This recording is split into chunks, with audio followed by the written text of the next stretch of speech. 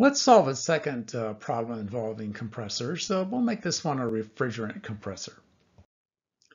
Refrigerant 134A enters an insulated compressor operating at steady state at saturated vapor at minus 20 degrees C with a mass flow rate of 1.2 kilograms per second.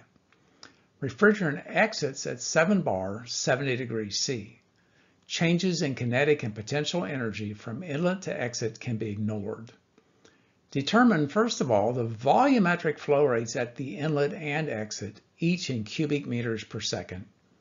And secondly, the power input to the compressor in kilowatts. Let's lay out our storyboard, beginning with a schematic. We have a compressor. Flowing through it is refrigerant 134A. We'll define the refrigerant inside the compressor between the inlet and the exit as our system.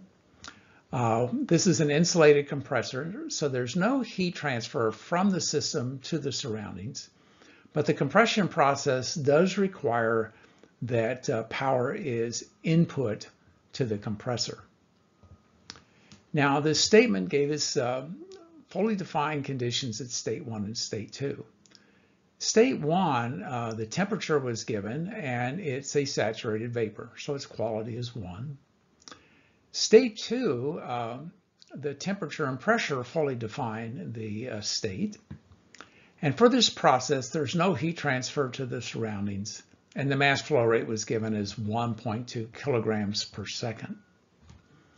Well, let's draw a TV diagram for this. We've got a refrigerant, and so we're going to draw a vapor dome here. And we know that state 1 was saturated vapor at minus 20 degrees C. So it's going to be right here on the saturation line. And in the saturation tables at minus 20 degrees C, we will find that the saturation pressure is about 1.33 bar. Now, from state 1, we compress the refrigerant to a higher pressure and a higher temperature. We know both. And if we look in the saturation table at 7 bar, we see that the saturation temperature is only 26.7 degrees C. But here at 70 degrees C at state 2, this is greater than the saturation temperature. So clearly state 2 is superheated. And of course it would have to be. From state 1, as we compress it, there's no other place for it to go. It can't cross into the vapor dome because then that would be liquid in it. And you cannot compress liquids. Compressors have to have gaseous, or let's say vapor states, at both the inlet and the exit. So state 1's a saturated vapor, state 2 has to be superheated. And we plot that here at 7 bar and 70 degrees C. We're going to model this as an open system operating at steady state. We're going to ignore changes in kinetic and potential energy as being insignificant. There's no heat transfer from this process.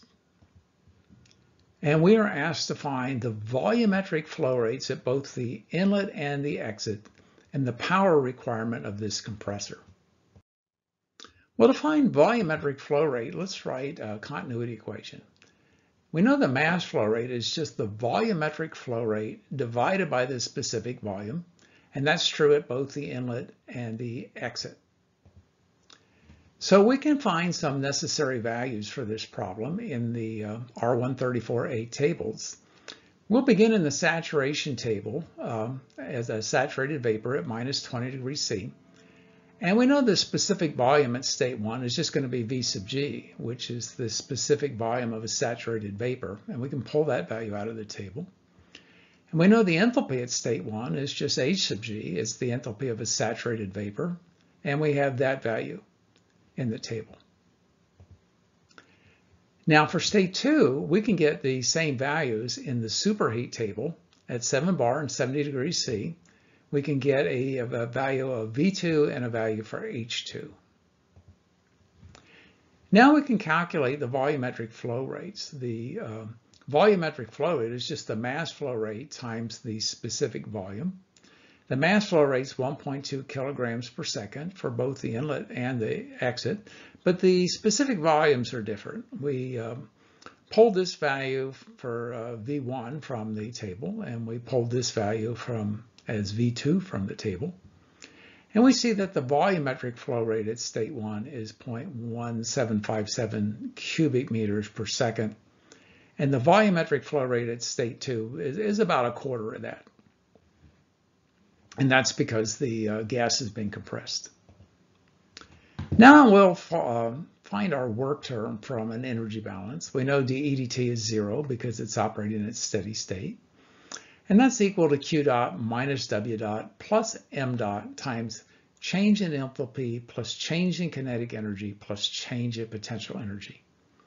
Now this compressor is insulated, so Q dot 0.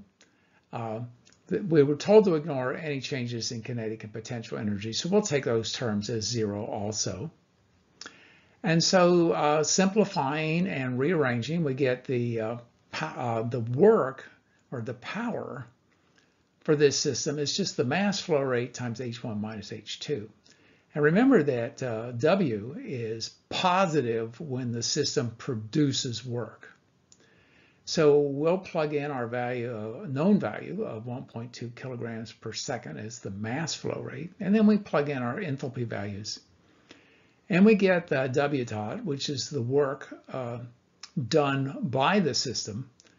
We get a minus 86.15 kilowatts. The negative indicate that it's not work done by the system, but it's work done on the system, which of course it has to be for a compressor. We have to put power into the compressor in order for the compression process to take place.